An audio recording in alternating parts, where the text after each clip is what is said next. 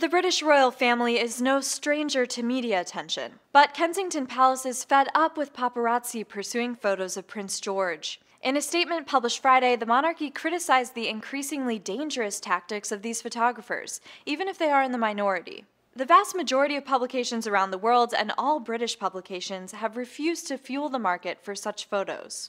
The Duke and Duchess of Cambridge do share images of Prince George and make scheduled appearances, which the palace says is an agreeable arrangement for most everyone.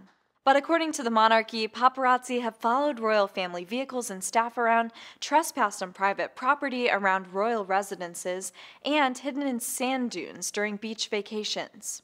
The palace's note details one photographer who camouflaged himself in a rental car stocked with food and drinks to get him through a full day of surveillance.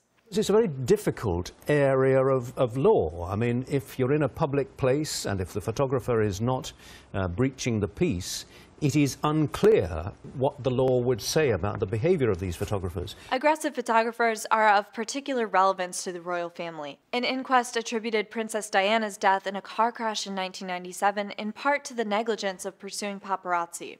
In the hunt for photos of Prince George, the palace warns a line has been crossed, and any further escalation in tactics would represent a very real security risk.